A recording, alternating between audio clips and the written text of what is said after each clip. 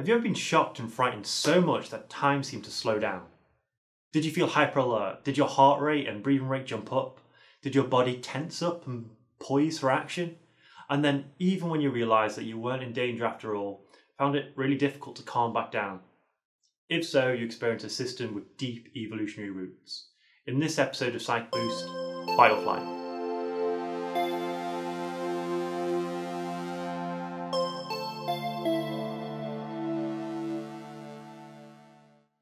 So we've all felt the fight or flight response. From an evolutionary perspective, it makes total sense.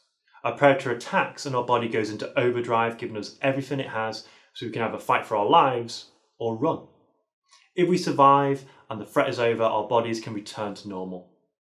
But in the modern world, our stress responses are not triggered by predators that we can run away from, fight, and then calm down. Acute stress, or short-term stress, still happens, like when we're sitting for a job interview. And while some aspects might be negative, like sweating and a fast heart rate, the stress effects in this situation could be positive. The extra alertness helps you think on your feet, and you can even feel a positive short-term rush or buzz. But now we suffer from chronic stress. This is because a system that evolved to cope with immediate threats to your life are now triggered by worries like bills, meetings, or exams that are coming up in a few weeks, days, or hours.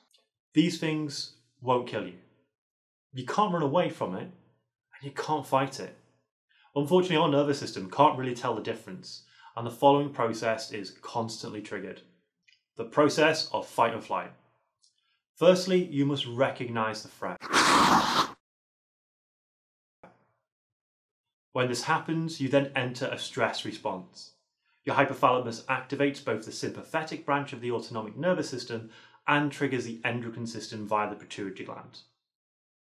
The adrenal gland, located right above the kidney, is important for both pathways, and as you can see, is made up of the adrenal medulla and the adrenal cortex.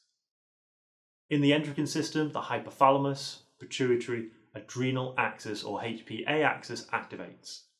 The hypothalamus stimulates the pituitary gland to release ACTH. This results in the secretion of the stress hormone cortisol from the adrenal cortex. In the autonomic nervous system, a specialized connection from the brain to the adrenal gland called the sympathetic adrenomedullary pathway, or SAM, is triggered, causing adrenaline and noradrenaline to be released from the adrenal medulla. The role of adrenaline and noradrenaline.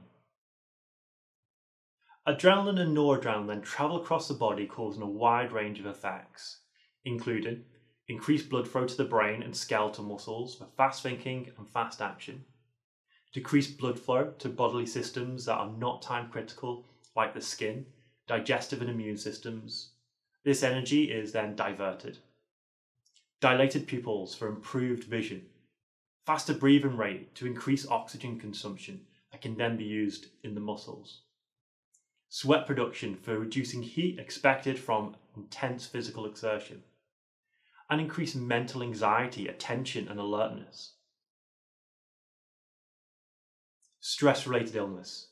As you can imagine, the constant suppression of the immune and digestive systems, high blood pressure and anxiety caused by a chronic stress response can lead to physical problems and mental disorders. Stress can increase the risk of heart disease, obesity and IBS. It can cause low resistance to disease and result in depression, and has even been linked with accelerated aging. Bonus fact about the fight or flight response. Taylor in 2000 gives an adaptation to the evolutionary theory, suggesting that women have an alternate response.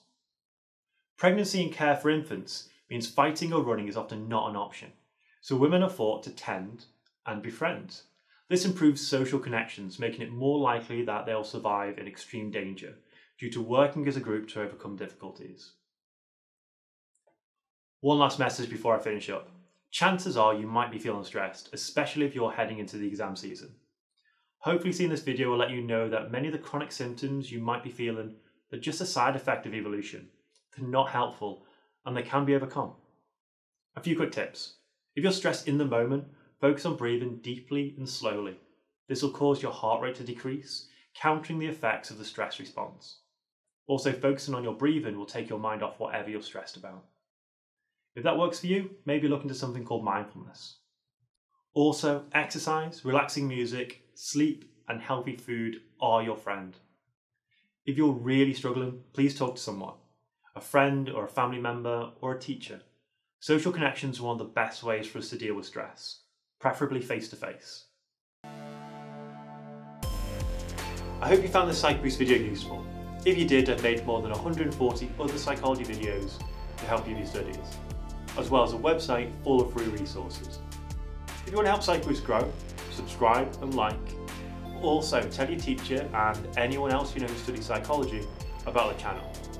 Thanks for watching. Keep studying.